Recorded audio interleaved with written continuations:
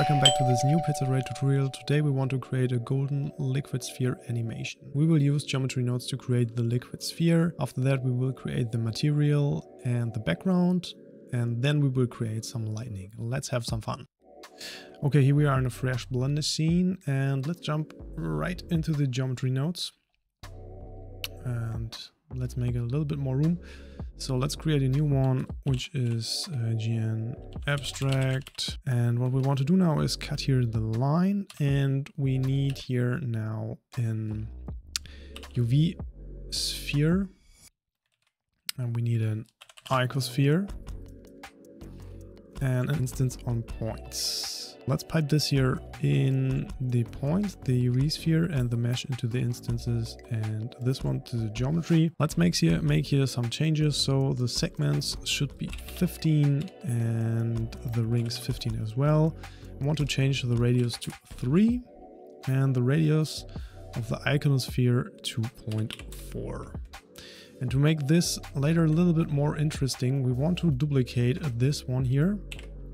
So select all the three things, Shift and D, and now we want to search for a join geometry and pipe this one here in the join. Nothing happens here now because we have to change here the segments of the second UV sphere to 10 by 10, and we want to have a radius of 1.5. So we can see now that we're having a small sphere here inside. We want to bring in here a new node, which is the merge by distance. And what this one will do is when we are playing here around, you can see that if the distance is higher, the geometry will be put together here. And as you can see now, when we are doing this, this one will affect on each sphere, but we want to have this on the whole sphere, and to do this we have to bring this into one object, and this can be done with a realize instance. So let's put this one here inside.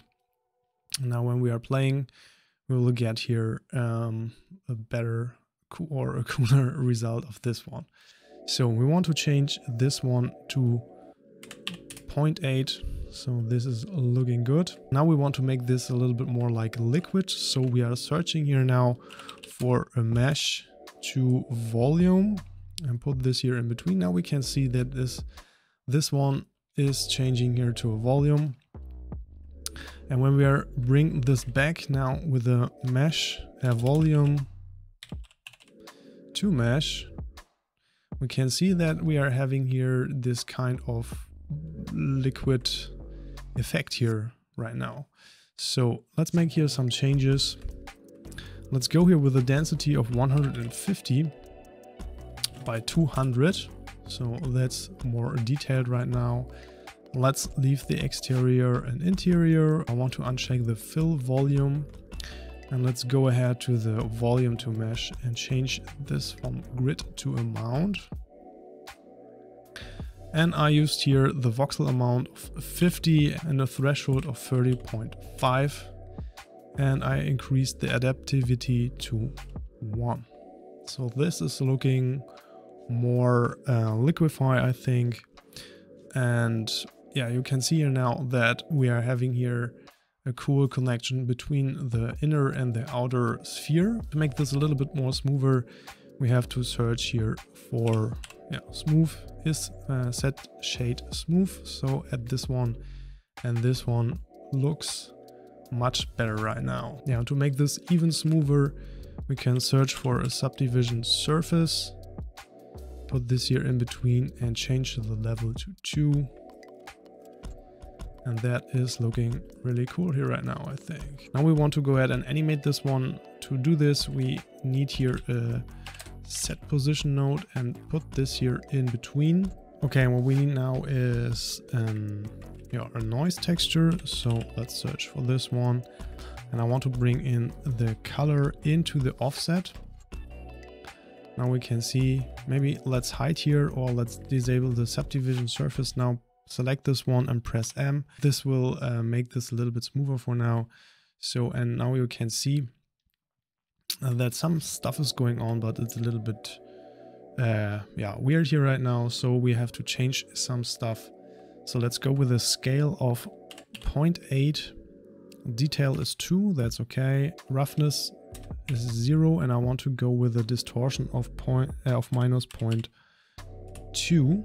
And as you can see, our sphere is a little bit hopping here. To change this, we have to search for vector math and change all the stuff here to minus 0.5, so it's now in the same place right now. Yeah, and to animate this here, we have to search for a vector rotate and bring this in between. And yeah, to make this a loop as well, we can animate here this one, as you can see. But I want to change here the axis all the way to 1. So we are having a little bit more liquefied animation in all axes. Yeah, and to animate this, let's bring in here a new window, which is a timeline window. And now we want to go on the frame 0 and add here, insert a keyframe.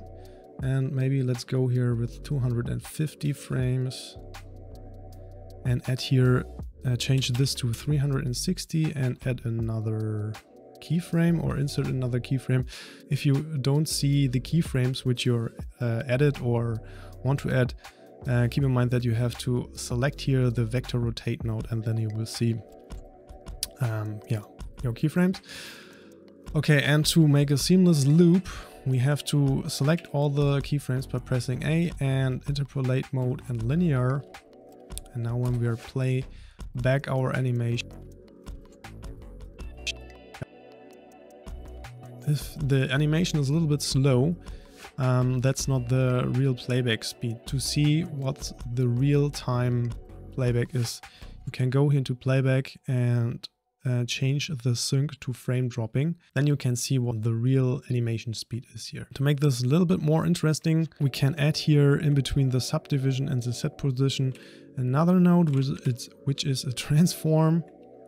Go back to 0 and insert here on the Z keyframe. So let's right click and insert single keyframe, and let's go to 250, and I want to change this here to 360 as well, and insert single keyframe, press A, interpolate mode and linear, and now we can see that we are having here cool animation. If you want to have a little little slower, let's select here both nodes and bring this here to maybe 500.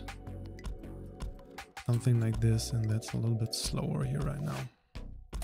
Keep in mind that you have to change the end to 500 as well. So and now we can go ahead and add the material for this abstract animation. So let's search here for a set material, bring this here in between. Now when we are going here into our texture or material tab, we can see that already a material is on it. Maybe let's change the name to gold, and let's select this one here on this side. Now we can hop into the shading. Let's change to material preview. I want to use here a hex code, which is this one here. It's a little orangey stuff here. And I want to change the metallic to right on 1. The specular to 0.329. And when we are turning down the roughness, we can see that we are having here a cool reflective material. Maybe let's enable here the subdivision surface again, press M to see a little bit more of the cool reflections here. And for me, it's a little bit too reflective on all over the place here. And to make it a little bit more imperfect or realistic, we can add here a cool imperfections. So let's use here the Musgrave texture, and I want to pipe this one into the roughness and maybe a ramp here color ramp. Maybe let's bring the black slider here onto this position here right now. And when we are playing with the settings, let's change the scale to 1.6. And now it's disappeared. I want to increase the detail to 15. But when we are enabling or turn down the dimensions now to 0.2, we can see that something is going on. Maybe the reflection is a little bit too hard. Let's go to this one here, and now you can see that we are bringing here in these imperfections. I want to go with 0.2, and yeah, something like this. Looks really cool, I think. So, and as you can see now, when we are playing this one, I will do this here frame by frame. As you can see now, it is looking really wild because it will not stick onto the place. It will move a little bit. So, and to fix this, we have to go back into geometry nodes. And what we need to do now is here in between the subdivision and the transform, we need another node, which is an attribute node, capture attribute. Put this here in between. Let's put this a little bit down. And we want to change float to vector. And I want to search here for a position node, because we want to use the position of our geometry here. So pipe this into the value, and now we only need to put the attribute here under the geometry. Okay, and now when we are going into the geometry tab here, or in the modifier tab and in the geometry nodes, we can see that we are having here this attribute window. Maybe let's type in gold for our gold material. And let's hit back to the shading, and we need now attribute node as well. Pipe this vector into the vector. Yeah, now it's disappearing, but when we are typing in here gold, everything is back on track. And now when we are moving our our liquid here, it will fit on the place. It's a little bit moving because we are having these wobbly effect. So, but it's fixed now on the position, and that's cool. And what we want to do now is the scene and the lightning. So let's get started here. Let's hit into rendering, and because we are in Eevee, we have to enable all the stuff: ambient occlusion, bloom, and screen space reflections. But we can see that the reflection is not looking good like in our material preview, and to fix this, we have to add here an HDRI. So let's go ahead, use the Easy HDRI plugin. If you don't have this plugin, I will put a link into the description.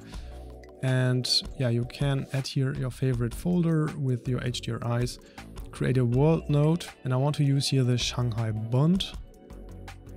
I want to turn down the sky strength to 0.5 a little bit. And now we can go ahead and add here a new plane. Let's scale this one here to 30 in the X and the Y. That's looking good. And let's go into the edit mode, pressing tab, and change to the select mode of the edges, or press 2 and select the edge here of the back. Press E for extrude, press escape and G and Z to bring this here in the Z location, maybe to something like 10. Or let's go with 8. And now we want to add here a subdivision modifier. So let's go to add modifier and subdivision surface, and increase the levels to maybe something like 4 in the render and the viewport. I want to make a subdivision here inside of this one. So press Ctrl and R and enter. Press one mouse button and escape, and the same thing for the upper one. So we're having here this smooth corner, and as you can see, it's a little bit janky here. So what we can do is shade out, make a right click and shade auto smooth, and now It is looking better. Now let's add here a texture or a material, sorry. Add your new material. I want to use here another hex code, which is this blue. Let's leave the specular like it is. I want to turn down the roughness a little bit. So let's go with 0.35. That's okay. And maybe let's put this plane a little bit under our sphere. So press G and Z and put this here maybe to something like this. Now we can go ahead and go into our camera, press 0 on the numpad, and we are going into the camera here. Let's change here the coordinates. So let's go with 0 by -10 by 2, and let's change it the rotation to 85 by 0 by 0.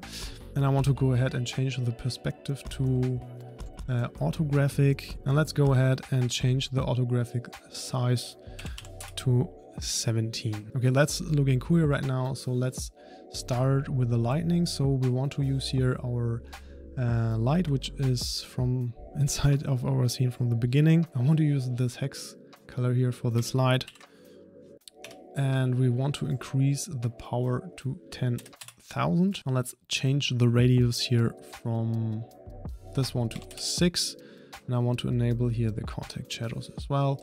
And let's change the position here to 0 by 11 by 0.5, and that's our backlight here for our background. Now let's bring in here a new light, which is an area light. We want to use here this white color and increase the power to 500. Increase the scale of our shape from 1 to 5, and that's it for the light. So let's change here now the location to 10 by 0 and 0. That's okay, and want to rotate this to 90 by 0 by 90. And now we are having our first light here on the right side, and now we can go ahead and duplicate this one, Shift D, and change this to -10, which is here now on the other side, and change the Z rotation to -90. Now we are having here this cool light on the other side. Yeah, let's duplicate this light again, and this light is now our top light. So let's change the location to 0 by -3.5 by 10, and let's change the rotation to 0 by 0 by 90. Now we're having here this top light. Yeah, and that is our scene here. Maybe let's go here into the color management and change the look here to medium high contrast or high contrast. That's up to you. I like to use the medium high contrast. And the last thing for this thing here is now in the camera. So let's go into this one, and I want to enable here the depth of field. So let's do this, and let's change the focal length to 7.4 and the f-stop to 4.8. Yeah, and that is our liquidify animation here right now. That was this tutorial, and if you like my stuff, check out and subscribe to my channel. If you want to support me, check out my Blender Market or Gumroad page. See you there, and bye.